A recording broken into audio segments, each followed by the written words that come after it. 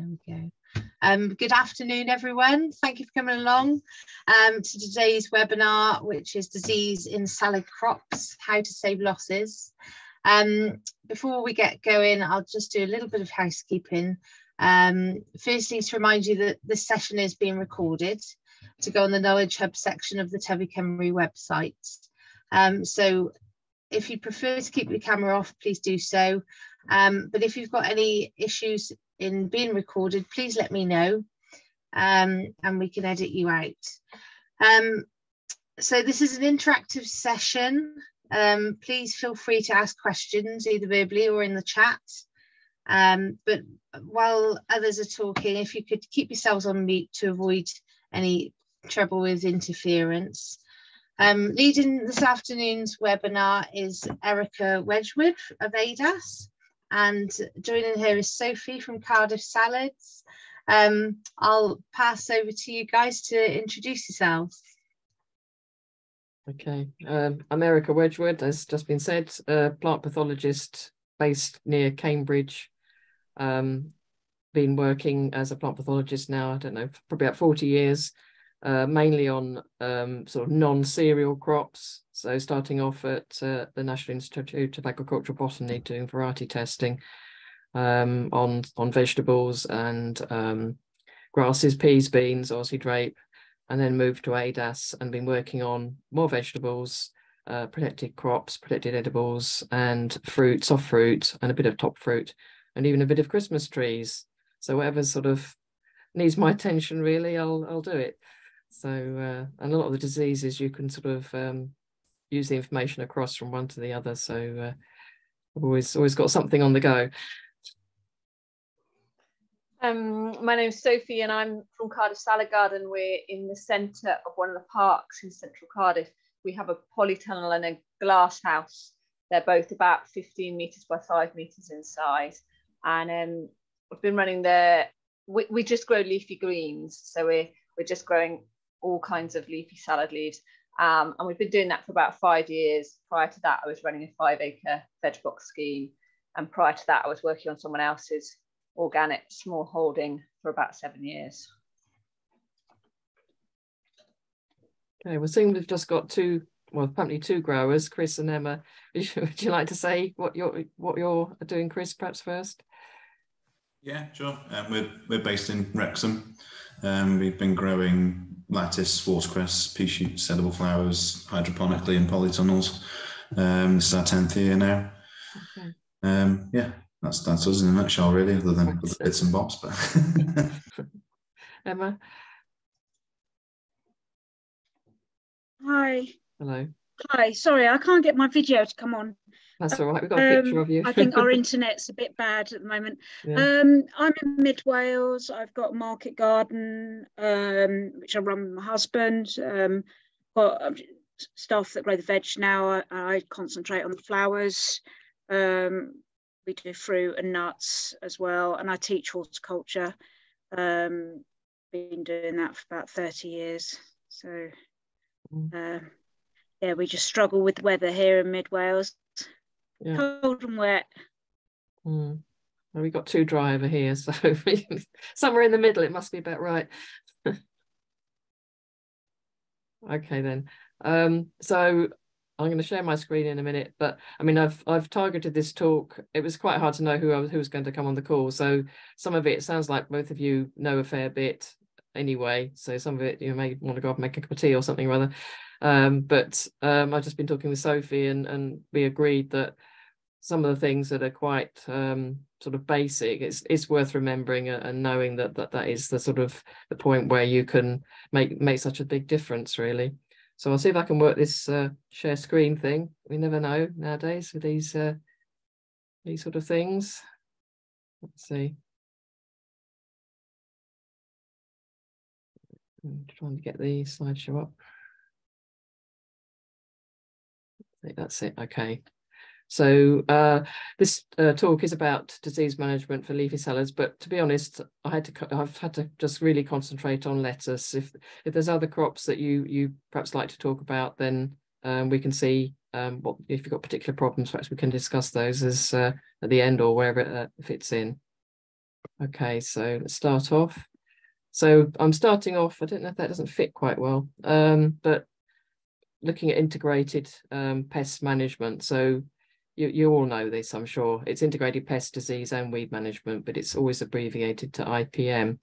And this is quite a nice disease cycle of a continual improvement of IPM, which I've swiped off the Australian government, and I hope they don't mind, but it's just so just wanted to say what I could have rewritten it all, and it'd been a bit silly, so I've borrowed it, and there is the link there. I would, you know, if you fancy a bedtime reading, get into that website and have a look what's on it. So looking at this 1 to 5 model, there's obviously understanding about the disease, there's thinking about what you can do to prevent it coming in, and monitoring, and then decision making. And then number 5, looking back to see what you've done. I'm going to start off with the number 2. As you can see, I've ringed, particularly looking at site selection and crop rotation, cultural practices. As I said, some of it is going to be a little bit basic. And then the sort of more like second half, I'll be looking at the individual pathogens and diseases and specific measures that relate to those. So the first thing is sort of starting to grow is where you need to want to grow your plants. So as you know, sort of plant is like you, a good environment, keeping fit, balanced food, low stress and nurturing makes you more resilient to disease infections. So it's where you put your plants and how you look after them can affect how they survive and how they fight their way out of any disease or pest problems. So I think we've answered these questions now. I think we've got one hydroponics. Emma, were you, I don't know if you're, perhaps you can ask, I think you're still able to talk, but do you also grow in soil, both of you as well? Yeah, soil based. Okay. Me. So Chris, you were hydroponics and soil, was it? No, I'm just purely hydroponics, so okay, NFT. Right then. Okay. Well, I haven't got hydroponics on my suggestions, but we can work. There's things obviously that because soil is in water, that the disease is a match as well. And I presume the hydroponics is all indoors. Emma, are you outside when you can be? We grow salad mainly indoors during the winter and outside during the summer. Okay, yeah. All right then. So have you got tunnels or glass houses? Have you got just basic glass houses, or have you got controlled ones? The glass houses I just use for propagation. I don't really grow many crops in there. So it's polytunnel. I grow in the polytunnel. Okay. Yeah, and it's automated irrigation. Yeah, pretty basic. Okay. All right, so it's nice to sort of know what sort of setup we're thinking at. So what I'm going to actually talk about, I think you have to go to sleep, those hydroponics, but I'm going to talk a bit about the soil and the problems and the benefits of growing in soil, and we'll just go through those. So if you were thinking of where you're going to start up growing, you need to decide soil or substrates or hydroponics. The problem with the soil is that you can harbour pathogens, but you can also, there's situations where we found that substrates, bags of peat or coir are left outside, and they can also become infested with pathogens and pests. So you don't always have a clean compost. Trouble with soil is you do need to prepare it, and you need to nurture your earthworms and microbes. With substrates, you've got to buy the pots and things. You've got to disinfect if you're reusing, and it's especially important that you use clean propagation containers so you don't get disease, because the old mantra is start clean, stay clean. And I think this is a very important bit, that propagation areas should be almost like operating theatres, so that you're not introducing diseases. So then outdoors fire protected. So the rainfall, you're certainly in Wales, you're going to get it free, but you've got all the problems with the as you know, the weather. Indoors, you've got the harvesting is going to be easier because you can get out there whenever you want. but you can get problem with the covers, although they can stop things like animals getting in, big animals. They're a nice place for pests and diseases to overwinter, and they do need proper cleaning out, proper pressure washing, so that the diseases aren't lurking in the crevices.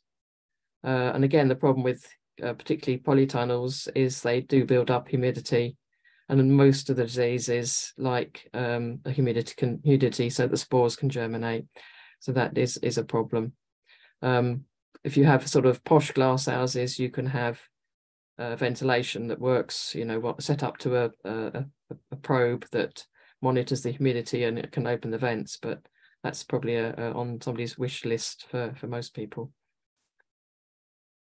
So with the soil health, I think, most of you, I can say most, but anyway, you need to avoid compaction so that they got a good open structure in the soil, and that allows not only the plants to push through, but also the microbes. They like aerobic conditions. If you have cloggy conditions, you get that sulfury smell, which shows you that you've got the wrong microbes in there, and that can then suffer. The plants can suffer. If you're going out, particularly if in Wales it's often wet, you have to do that sort of thing with you make a clay thing with like an earthworm, like a little sausage, and if you can do that, you shouldn't be going out into the soil. It should be dry to be able to get out there, or nearly dry. But you do need to make sure you've got organic matter in your soil, because that increases water holding, and then there's food for the earthworms. If you bring in manures, it's important that you have them to a certain standard. So there's PAS 100 and PAS 110 for composts and digestate. So that means that they've been kept to a certain temperature, usually over 70 degrees C, because it's very easy for pathogens to survive even at quite extreme, what you'd call, because they're quite extreme temperatures. So 50 degrees C, the pathogens won't necessarily be bothered. So you've got to be careful where you get your organic matter from, because they can just bring in soil-borne pathogens into the field. And in the latter half of this talk, I will be saying some of the things that particularly are carried in the soil. The other thing you can do with soil is there's a big sort of fashion now for cover crops, things like phacelia, buckwheat, vetch, rye, and they're quite good because certainly like that mix have all got different rooting structures, rooting depths, and that can make the soil nice so the roots can get down. And also it saves having a bare ground and the weeds can be suppressed. The other sort of current trend is for minimal zero tillage, which is okay if you've already got a good soil structure because it will preserve that. But if you've got a compacted soil, then it's clearly going to need to be improved before you can do that. And then you've got the issues of how do you control weeds rather than ploughing them in. So that would have to be a herbicide or maybe flaming. And then if you don't cultivate, you've got the disease material left on the surface. And you'll be hearing later about the different types of resting spores. So some of them, it may be best that they aren't actually incorporated because they can survive for about 10 years if you do incorporate them in. So if you have got diseases, you do need to be aware what you've got and what their chances of surviving if you either leave it on the surface or plough it in. So I don't know if anybody's got any particular problems they've had with those that grow in soil, with soil health improvement. Do you sort of put organic matter in the soil regularly?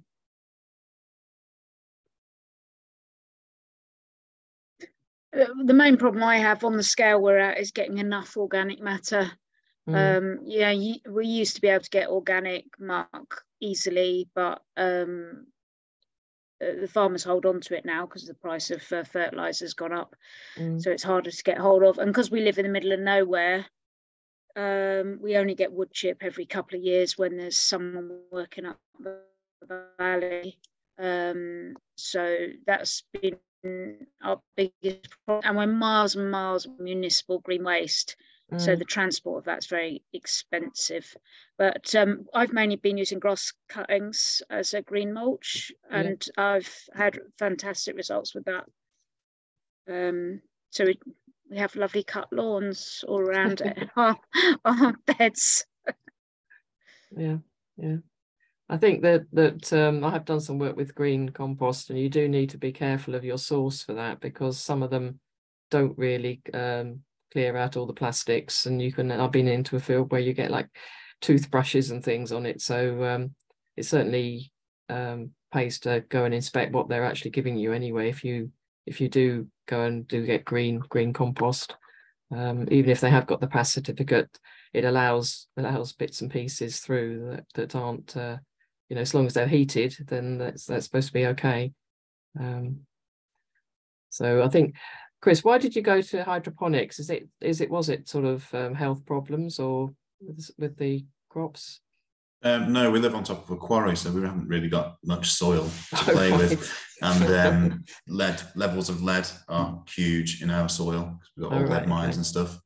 But we'd seen a hydroponic system, pretty much copied it. There was another guy in Anglesey doing it at the time. We just really liked the sort of the cleanliness of it and the simplicity of it, and I'm not particularly green fingered, so it's just kind of it's quite forgiving, really. So yeah, and it's sort of just the production yields and so on from sort of per square meter of it, sort of that's what's sold to us, really.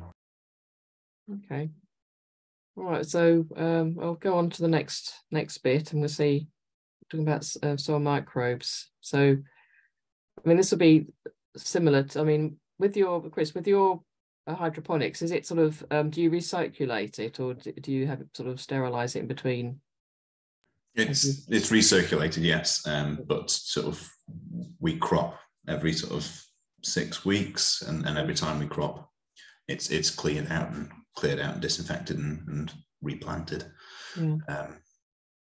So yeah, it is recirculated water, but it is disinfected every just every month, really. It's sort of I think it's sort of, in a way, it is that disinfection at the beginning that's important, to make sure that you haven't got anything that's crept in from something else. And usually we say, don't recycle water without treating it, but you couldn't do that, because you'd be forever treating the quite large volumes of water, I assume.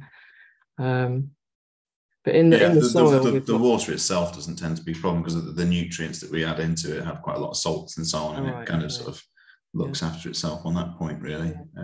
But humidity within the polytunnels is our biggest challenge, I think, and aphids and mildew. All right. Well, we'll find out a bit more about those in a while. So anyway, for Emma, who does grow in a bit in the soil, she will be having free living bacteria and fungi and mycorrhizal fungi that are good microbes. So they utilize the root exudates and feed on the plant debris, and then they break down mineral sources to release nutrients. So they've got nitrate and phosphate, which otherwise would be not so much available for plant uptake. So obviously hydroponics, you're supplying all the elements ready for the plants, but if it's soil, they're having to rely on the microbes to help them. You can buy microbial supplement products. Some of them are marketed as biostimulants, and they're suggested to do all sorts of wonderful things for your plants, as well as add the microbes. There's things like compost teas, which may replenish the rhizosphere, but I think now we can have we're doing a lot more molecular work. We're finding out what actually lives in the soil. It's been very hard before to actually try and work out what is actually in the soil. So we're really at the beginning of a learning stage of what actually, what are the actual components of the rhizosphere population that is good, and are there particular types that need to be there? And we're learning. We don't know yet. So, but generally, I think in nature as a whole, sort of more diverse is usually better, and I think probably going on that, the more you can allow things to develop, the better. You can also buy microbial bioprotectants, biofungicides. Now these are be registered with the HSE as being efficacious against fungi and oomycetes, which are things like the pythiums and phytophoras. So you've got pre-stop and trienum, which are fungal biofungicides, and then the bacteria are in the things like Amylo-X, Serenade ASO, and Integral Pro, and they're alive in the product, and we put them onto the plant, and then they compete with the pathogens for the food that's the exudates off the plant in the roots or the leaf material. They don't actually damage the leaf, they just feed on the microbes that are there. And also they can use enzymes to digest the nasty bacteria and fungi that they're being used against. But they are more specialist, and they do require good conditions for growth, because they don't really want to be put out in the sun, in the UV, or left in a very hot place. They need, in a way, similar conditions to the pathogens. So they're not perhaps as easy as chemical products to work with. I put this, so I don't know what you call it, a sort of a pie chart up. I'm not really intending you to read it, but there's actually a web link down the bottom there. And I believe you're going to be given some of these web links, so you can actually click on them. But it's showing that there is a lot of research on microbial products and how they work, various chemical pathways that help them to provide resistance that can be stimulated by microbial products. And so some of it is a bit sort of circumspect, but there is now increasing evidence for some products actually having a real effect on the plant sort of makeup, and how they signal between the leaves and from the roots when there is stress. So it's worth a read if you've got time. So I don't know if either of you have used sort of bioprotectants there, fungicides, or there's a lot of push in the commercial press for biostimulants. Have either of you used any of those? I certainly use a fungicide and so on, but yeah, the bioprotectants and biostimulants might be something that would work for us. So I think it would probably, you say you've got problems with, or you can have things with humidity. So if you were going to put them on, if you've got, I don't know, botrytis, say, or something, where the pre-stop can act against botrytis. So that might sort of be some sort of product that you could use. And there's a very, I think it's a 1-day harvest interval. So that's one of the issues with using chemical controls, that you have to wait several days before you can harvest, whereas you can harvest with these bioprotectants very quickly. And the biostimulants, well, I think the trouble with that is there is differences between different situations where you use them. So it's hard to actually get the evidence for those working consistently. You may get them working in your situation, but somebody else using the same product may not. Okay, we'll go on. I just wanted to say, we've got another person joined us, Alison, as well. Okay, all right, good. So you're aware, Erika. Okay.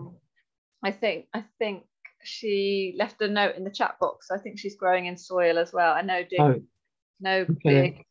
Right. Growing, so. Right. Sorry, Alison, I've been ignoring you.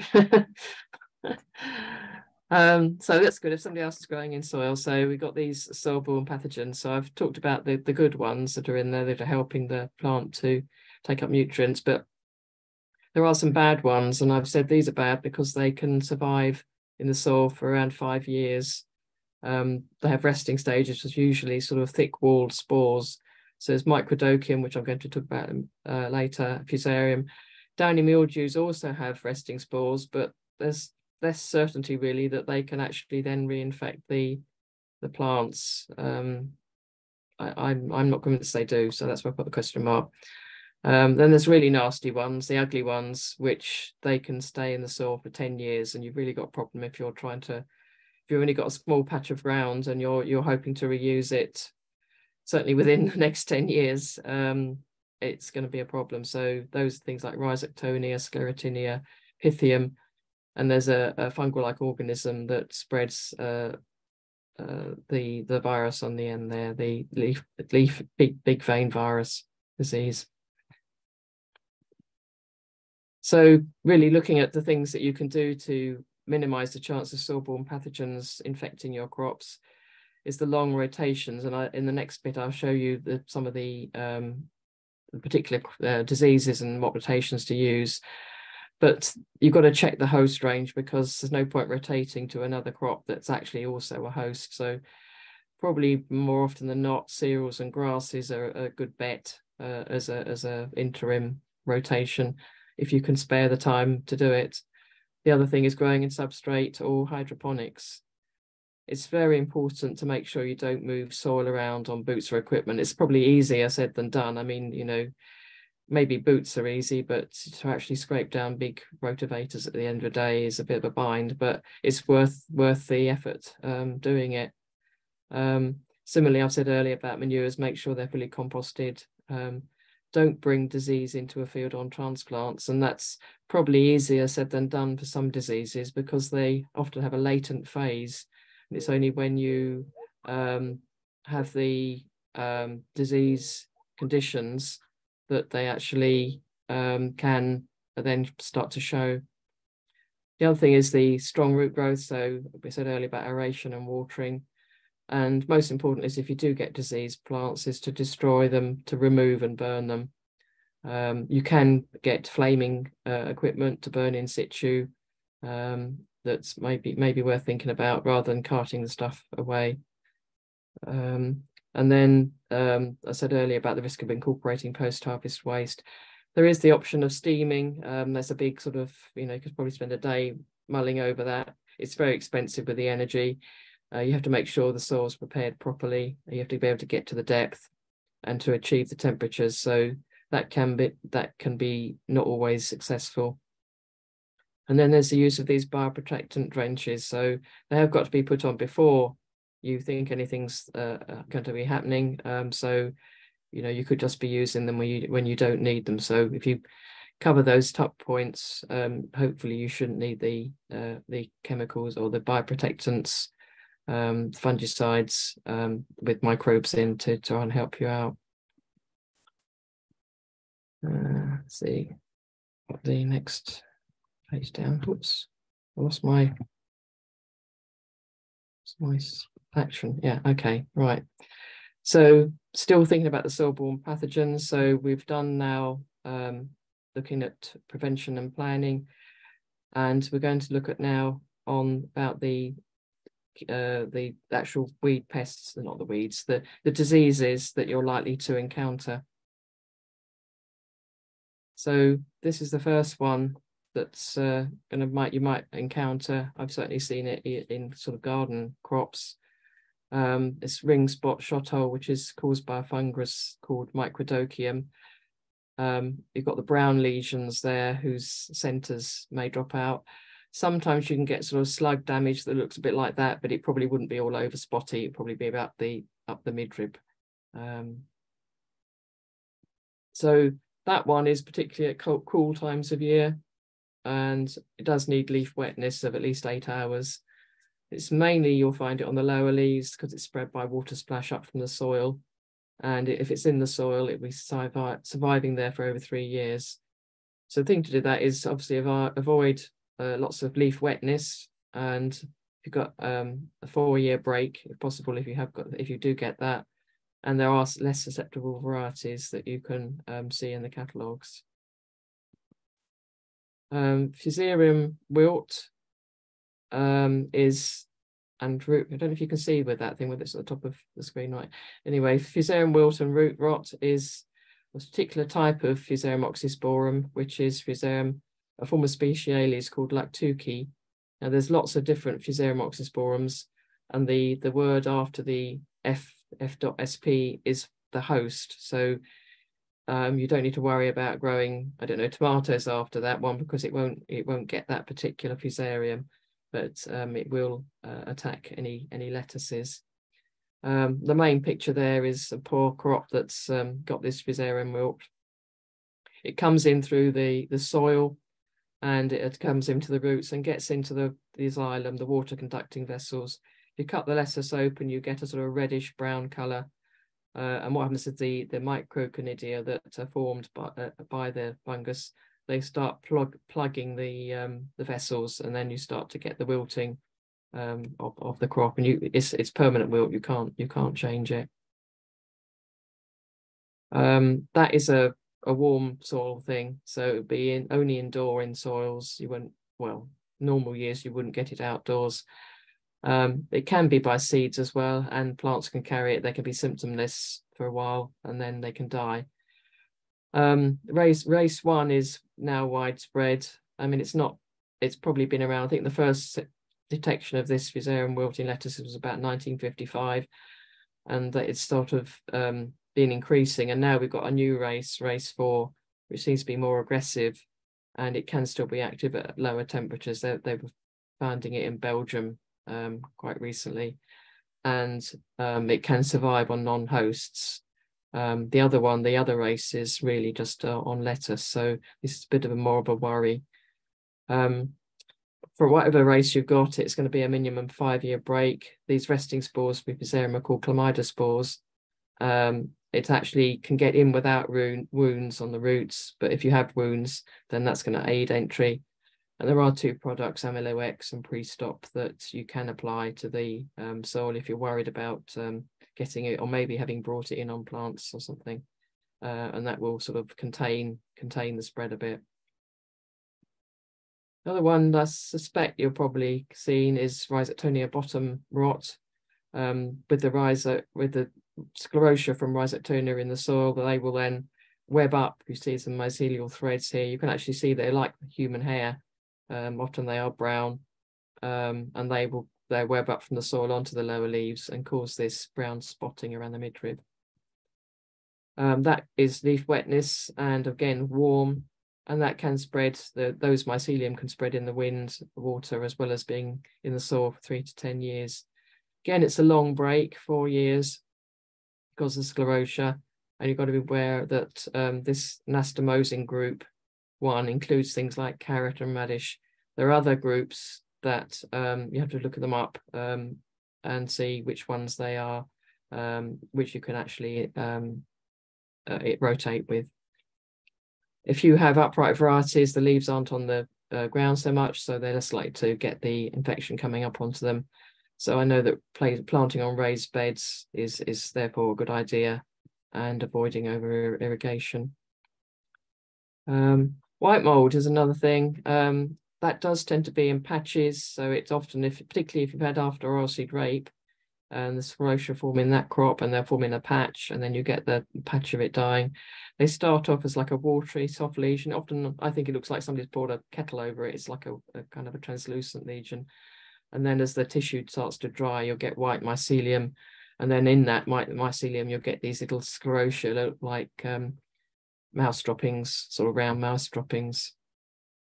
This is a more of a cold weather one, so 13 to 18. And this is one of these ugly ones that can survive up to 10 years. So you do need a long break, but there are a heck of a lot of different host plant species. So finding what you can break with is different, really, is difficult. You can avoid infection spreading from old crops because the sclerotia germinate to produce little mushrooms called apothecia, and then they produce airborne spores which will carry in the air to new crops. So you can avoid planting certainly downwind them. There is a product called Contans WG which you can put in the soil, and that does start to sort of digest the sclerotia, but you need to put it on 3 months before planting. And there is also Amylo X is registered for use against sclerotinia, so you know, that's an option there. Damping off Pythium, I'm sure most of you have seen that. Either you may have it in your seed trays or in the soil. This is actually spinach. Either the seedlings don't come up or they come up and they collapse over. And this is an oomycete, so it's got, some of them have like swimming spores, so the wetter it is, the more likely they are to spread. There's different species, so some like it cool, some like it warmer, so you know, you could get it any time of the year. And they do spread in water and wind and dust.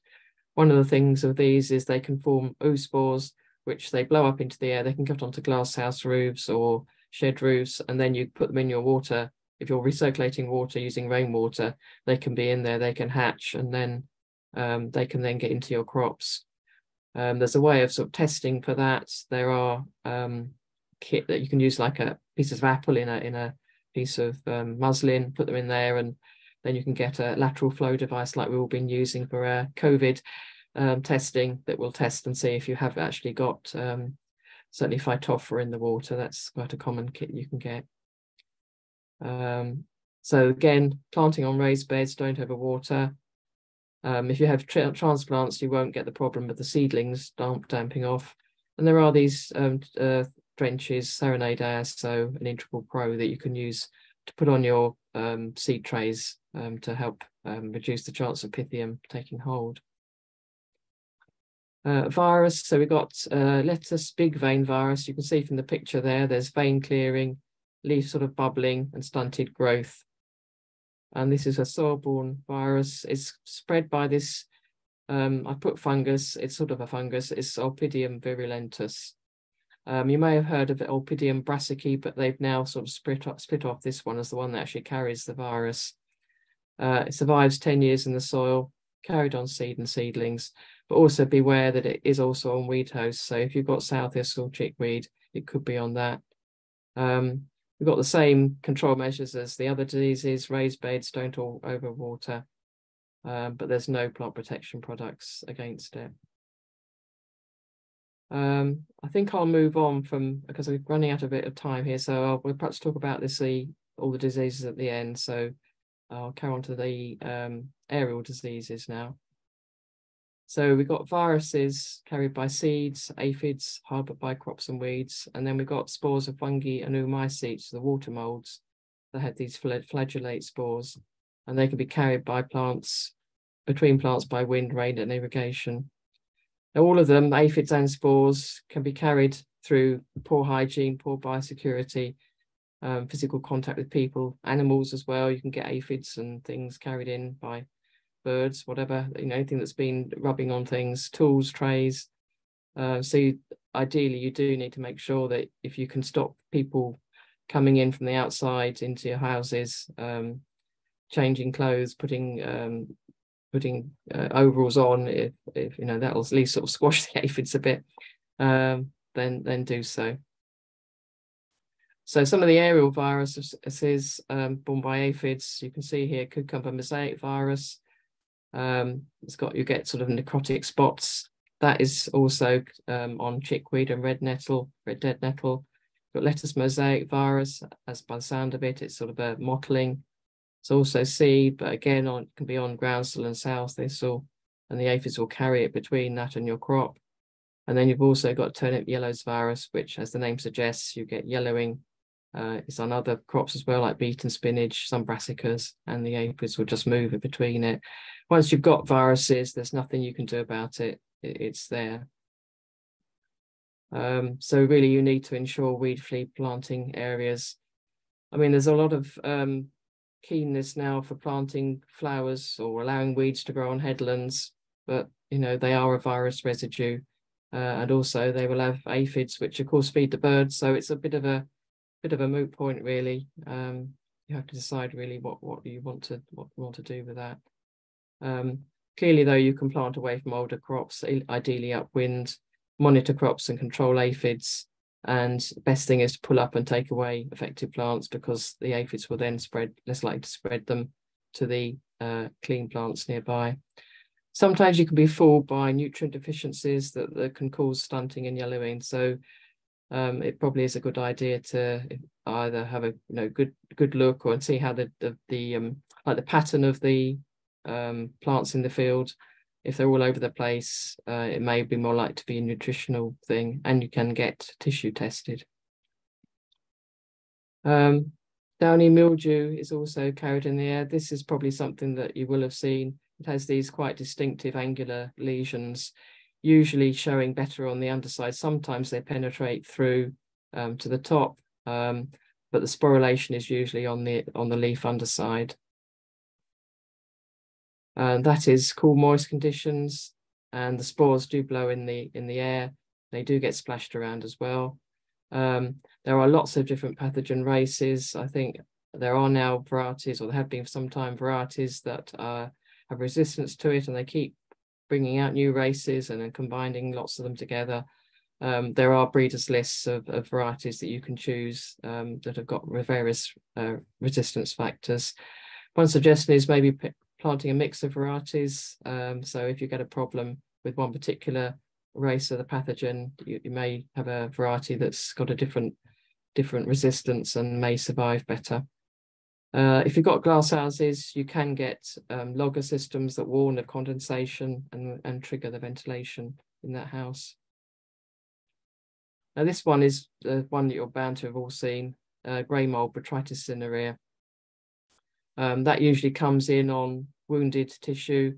You get the brown blotches, and then once the tissue starts to be sort of digested, you get the masses of grey spores, and they're so easy to spread. You know, it's very difficult in propagation. If you just touch one of these, touch a plant with it just to sort of take it away, then you really need to make sure you wash your hands, because your hands will be covered with spores, and you'll just touch it onto something else and that'll spread. So that needs to be carefully disposed of. When you dispose of the plants, you know, don't waft them around, just put the bag or whatever it is, or the flamethrower right against them so that they're destroyed without moving the spores around.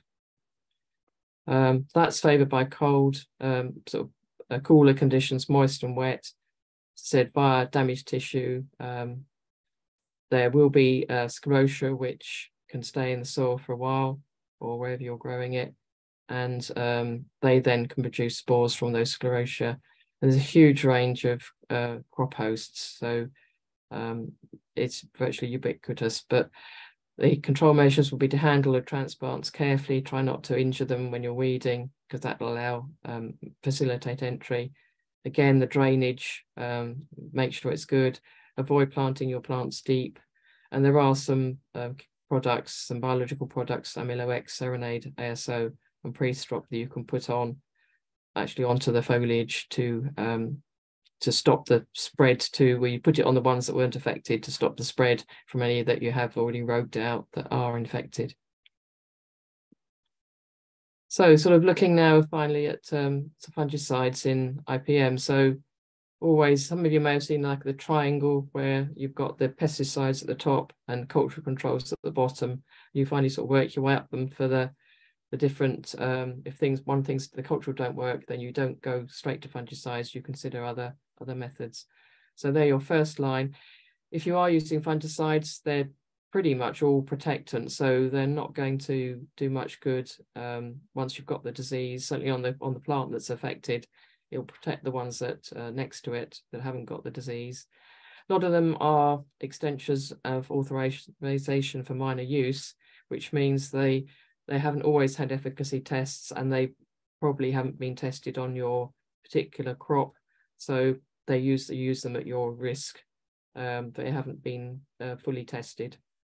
Often it's the AHDB have done some testing, so they got some evidence to get the AMU, but it's not across the wider ranges, the full label. If you're doing organics, you can use biofungicides, but check with your people that you're working with that they accept them. There are some chemical fungicides available, particularly for Rhizoctonia, Sclerotinia, downy mildew, and Botrytis. And if you do use them, you need to make sure you alternate the different modes of action, because you can get resistance building up to those fungicides. If you are going to put a product on, make sure that you don't sort of use it with gay abandon. It really just is needed if you've got humid conditions, say, and you're likely to have the spores present. If you're scrupulously clean and you're keeping your tunnels ventilated, then you shouldn't really be needing them. There's also drenches you can use pre-sowing for some of the diseases I mentioned, but a lot of them will actually need to be have reapplications for the actual foliar sprays, and be aware of your harvest intervals as well. So for your chemicals and your biologicals, there are these websites that provide information. If you can afford the UK pesticide guide, that's the best thing really for if you're looking up for the particular products that are there for your particular crops. That gives the off labels, the MUs, and the label things. The CRD just tells you what crop, and you don't often know what disease or pest it's actually for. And there's actually a very good guidance notes from ERA on IPM that I've put information there. So we've got the cycle that we looked at the beginning. The main thing now is to think that you've done your observations, so we need to look at, when you get to the end of the season, you need to sort of have a look at your observations and see how you're going to plan your next cropping cycle. So crop monitoring is an important part of IPM. You need to make sure that you're recording any disease problems, the dates and the conditions in which they appeared, and if you have used control measures, how effective have they been? And was there some varieties that were better staying alive, or remained healthier? Because you need to remember that those are the good ones, and similarly those didn't work out well. Don't put those in again just because you've got the seed packet there. Were there disease hotspots? And if there were, consider why they were. And to learn from problems, don't repeat mistakes, and have a plan for your rotation. So know if you can rotate and you are going to still go in the soil, make sure you know what you're coming to next with your less chance of getting a disease. So I said it's easy as 1, 2, 3, 4, 5. You've got those different steps of IPM. So hopefully you'll understand that. And these are some guides that are provided by the AHDB. There's one on lettuce crops there, and lettuce and celery crop waters guide, which you may have already, but if you haven't, it's worth, you can download those from the website for free. Okay, so it was a bit of a gallop. Has anybody got any questions or things they'd like to say where they've had issues?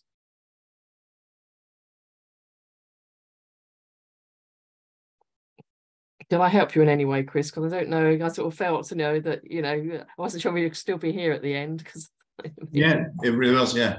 Certainly going to look into the pre-stop. I think that probably sort of covers a few of the things I do struggle with. So yeah. It's I know we're hydroponic, but we do use, a coir and peat-based plug, so there is a soil involved with it. But yeah, it's not completely pest and disease free. So no. I think with the biologicals, like the pre-stop, you do need to get a good coverage, so that is an issue, more so than, because some chemicals are actually systemic, aren't they? Whereas the pre-stops and 7As, they do literally need to coat them, so that does need to be a consideration. And also look at the regulations on the labels of when they say to apply. Some of them, I know, for example, AQ10, which isn't actually on the one that you can use, but it does say, apply in the evening and that sort of thing, because UV isn't good for them. So it does need a bit of thought of when to actually apply them.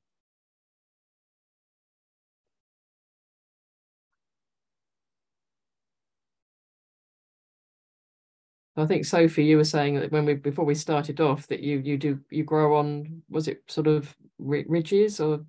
So we've got raised beds. We've got like two, a polytunnel and a greenhouse, and they've both got a sort of gravel drained base. So we're not completely, we're not on concrete or anything. So it's slightly more advanced than container growing, but we've then raised the beds about a foot off the ground. Yeah, I haven't used any kind of fungicide or biocontrol at all. So I only use the power of people, really, and changing our watering system, that massively helped us. So when we went from normal watering with a rose to this drip feed watering system, that massively reduced the disease that we had, because with leafy salads, it seems to be that the water on the leaves and the splash back, as you were talking about, that's a massive way that disease was being promoted in our crops. Also for me, we've got a very small space. I have an inclination to pack everything in really close, and you can often get a bigger crop from things that are and not packed in so close, and then we'll not get disease and the crop will grow bigger. And so I'm always trying to squeeze in a few more here and there, and actually it's not always to my benefit. I've learned to just like step back and be like, we'll just plant less, and actually we'll get a better crop out of planting less. Do you have sort of do you have a mixed crops at all in any way? Or? So we've got about 16 varieties of salad, and they are in different groups. So we have lettuce and we have mustards and rockets. We have sort of a broad brassica group, and then we have like baby chard and some spinach, and wow, I'm doing something extraordinary in Alison's window. I'm like flashing backwards and forwards. Oh, that's funny, isn't it? So yeah, so I try and do a rotation, but it's nowhere near a 5-year rotation. It would be really great if I did a 1-year rotation, because obviously I'm taking things out and putting them in maybe every 8 to 12 weeks. So I am rotating. And the only thing I've had real problem with is this white mold, which is not quite the same as the picture you put up, because it's very circular, but it's on the underleaf. And I've just discovered that, yeah, we need to harvest it well. We need to keep the plants really clean, so we don't leave any leaves on the surface at all. And we definitely don't water the leaves of those plants. And then those mustards seem to stay really good, except in those sort of very wet, cold autumn, winter months, when it's the trickiest time, really. And I'd plant less mustards then and more of the other things that are more resistant at that time. So yeah, sort of choosing varieties that are resistant to disease as well. Yeah, do people look at varieties? I mean, I'm not sure if there's a particular. The trouble is, people often want one particular variety because they've always had it, and I don't know how much you actually look at catalogues and look at new varieties and things. I'm really lucky because I sell a mixed bag of salad, and I tell people they get what they get in their salad. And as long as it's a mixture, then it's okay. I can see if you're trying to grow one particular, I'd be interested if the other people here are trying to grow one specific variety because their customers require that. Because I feel like I've let myself off the hook there. I'm in the same boat as you. I just said it's a mixed bag of lettuce, and they get what they're given: some red and some green, some flat, some curly. As long as there's some different flavours in there, different textures, colours, then people are quite happy with a salad bag. Yeah, I've had sort of chefs asking for particular varieties sometimes. I say it's not my system, it's not what I do. I'm doing 100 kilo a week sometimes. I can't sort of deviate from the way I do it. And yeah, and we find which varieties work in our system because it's the hydroponics. Some varieties don't turn out like they look in the magazine. They go a bit mutant. They don't deal with it. So we do struggle to find the right variety sometimes, and then it changes through the season as well, which ones grow at each end of the year sort of thing, which ones deal with the autumn, which ones deal with the summer. And especially this time of year, it's been 31 degrees inside the polytunnel today, and then it'll be 3 or 4 tonight. It makes it quite difficult sometimes. Yeah, Erika said about the dream of having this like a automated polytunnel, and I thought I've got one of those. It's called my feet. I can run out there and open it, or whiz the sides up and open the doors, and or I run back and I shut it. And I'm not actually on my site, so I have to make some really horrible decisions of now I'm going to keep it shut and it's going to get too hot, or now I'm going to leave it open and it's going to get too cold. And they're always really hard ones to call. Had that problem for years because we don't live on site, but I've made all the window frames now and bought automatic openers, the same as you have in glass houses. And they're really cheap. They were like 20 quid. I got extra strong ones because they were big wooden windows I was putting in. But it's a job waiting to happen. But ultimately, I will have self-opening windows. And when it gets hot, it will just release the excess heat. Because if you're not there every day, like you say, it's 30 degrees and then it's -3 at night. So you can't, and I might be going off to teach at 7 in the morning, and I have to choose then whether or not to open it up. So hopefully I'll let you know how I get on, but it should be automated by the summer. Well done, that's something impressive. Yeah, that's good. Yeah. As far as varieties go, I do always look at the catalogues and look at varieties. I just find the modern lettuce varieties are so expensive and you get so few in a pack. I just don't bother with them. I've tried a few and I haven't found they're as great as the packets say they're going to be. I found the best way is to save my own lettuce seed, which is suited to our soil and our climate, and you get masses of it for nothing. And I've found that a much better result than buying in expensive hybrids that are supposed to be resistant to everything. Yeah, I agree actually, Emma. I've tried to buy like 200 special lettuce seeds and ended up thinking, you know, my organic green salad bowl from a little Welsh supplier is a much better seed than buying something else. So Alison, were you trying to talk? I couldn't. Yeah, I was just going to say I could see Alison trying to speak, but we can't seem to hear you. Might need to fiddle with the settings or pop something in the chat.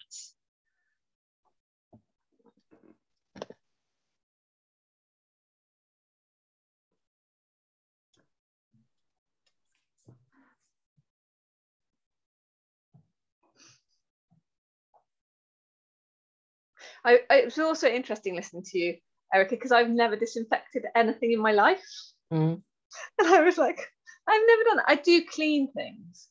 Yeah. And I actually, no, that was a complete lie. We're packing salad. We disinfect our packing area. Yeah. But it was when I think of propagating, I've never disinfected a propagation tray. Oh. I do disinfect my, you know, my packing area, my weighing scales, my knives, all of that. So I just thought I shouldn't say I've never. I think you might have been lucky. But, well, I just clean out the trays. They're stored outside through the winter, I guess, so they get very cold. That won't matter. No. And I've never. That's in like 15 years. I've never had any. I don't disinfect mine either, Sophie. You're not alone there. Yeah. And I go with the same thinking. They're outside getting -10. That's going to kill off quite a lot. And then I move them inside so they get baked in the greenhouse, and that's going to kill off a load of stuff as well. Yeah, I think the inside is probably a good idea. I mean, some of the a fair number of the fungi, when we actually keep them in the freezer to actually bring out to inoculate plants. So fungi don't care about freezing. So that is, otherwise we probably wouldn't ever have any diseases. You know, they'd all die in our usual, previous winters. But solarization is one way of doing it. It can get quite hot, can't it, in a tunnel if you shut things in there. And that is one of the methods, quite often on the continent they're using for their soil treatment. But we just, in the past, we haven't been hot enough to do that. A lot of the molds and fungus are reliant on water, though, aren't they? So if you've brought your tray into the greenhouse and the tray's dry, would that not have killed off a lot of the botrytis and stuff before you? It would kill off the sort of the spores that are produced daily. But the resting spores, so you've got the oospores in the Pythium, you've got the sclerotia in the Rhizoctonia and the Sclerotinia, chlamydospores in Fusarium. They don't care about being dried. I mean, one way we keep Fusarium cultures is by drying off the chlamydospores in talcum powder or sand, and then you just sort of shake the culture on a petri dish with agar, and it grows like, as if it was, doesn't care. And I've had those tubes for like 5 years, and they don't care. They like being dry.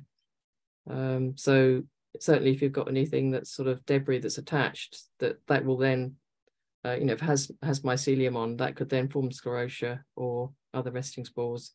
So I would say dry isn't necessarily going to be saving you.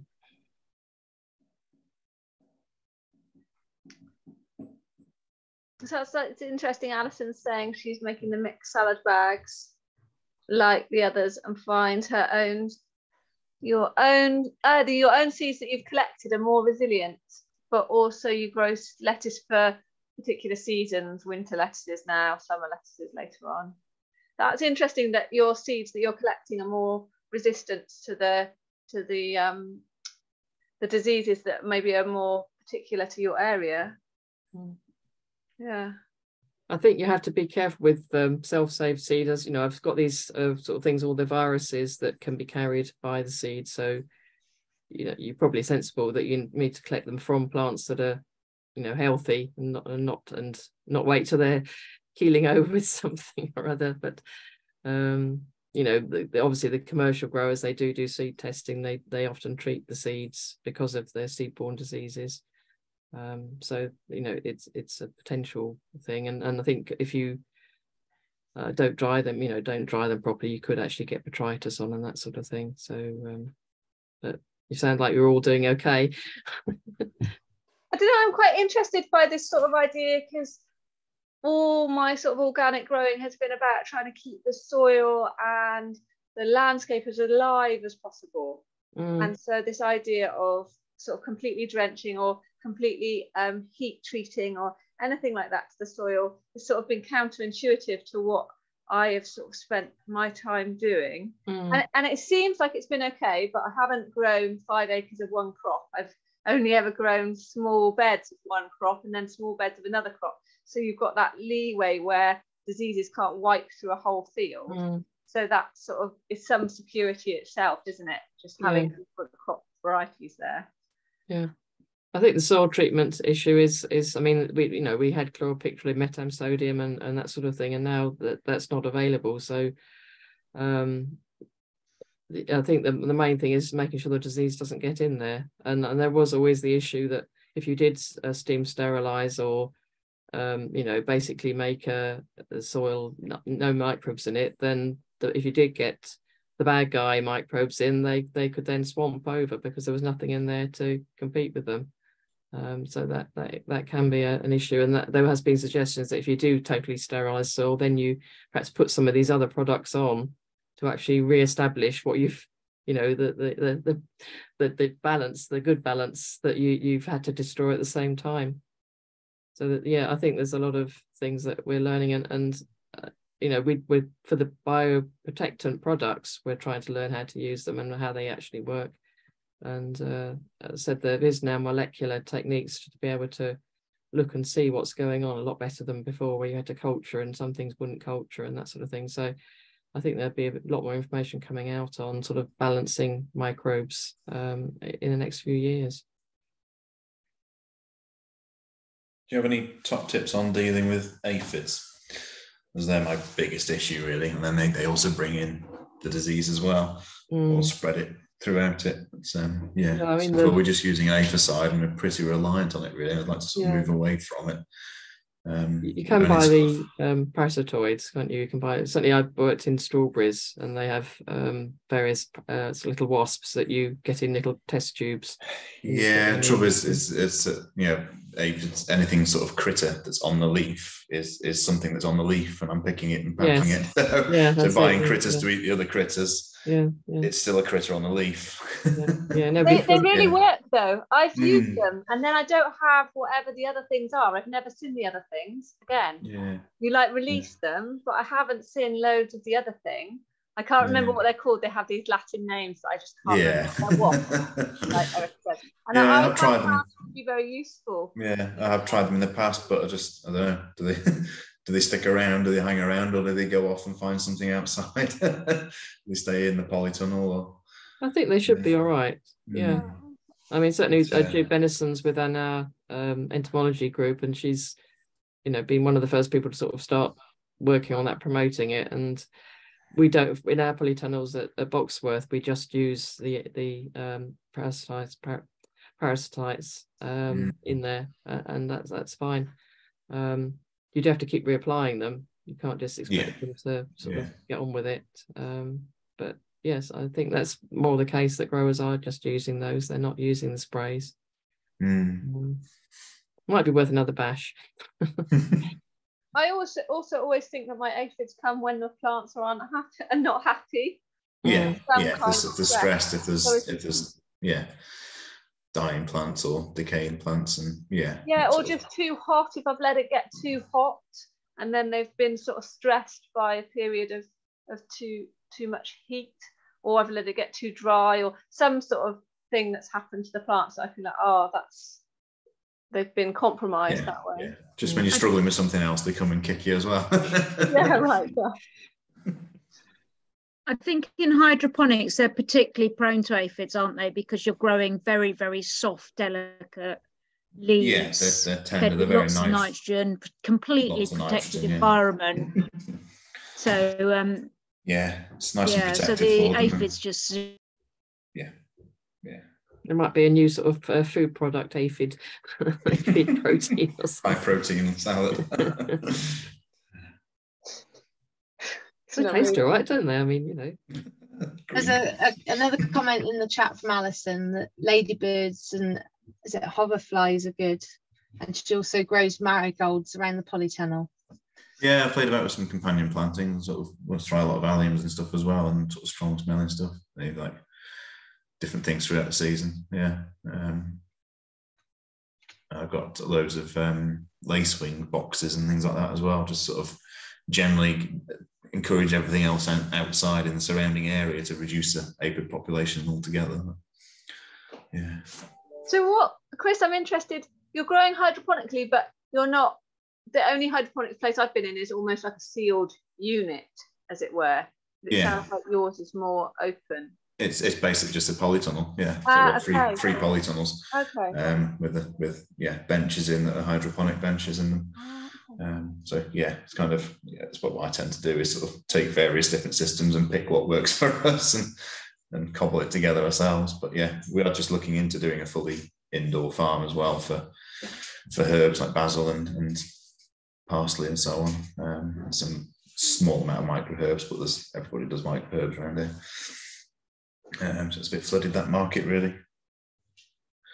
But yeah, it's just polytunnels, so sort of they've got net sides on them for when it's hot in the summer, or wind the sides up. They've just got net sides, but yeah. Yeah, so it's easy for aphids to come flying in. Yeah, there's no stopping them.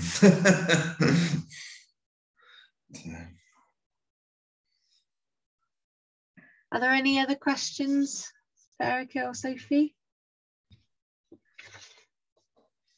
If not, I'd just like to take this opportunity to thank you both for this afternoon's webinar, and thank you everybody else for attending. And if you do think of any further questions or you need any support in another way, please don't hesitate to get in touch with us.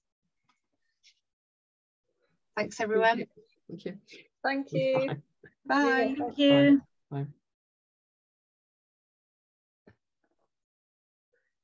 Bye.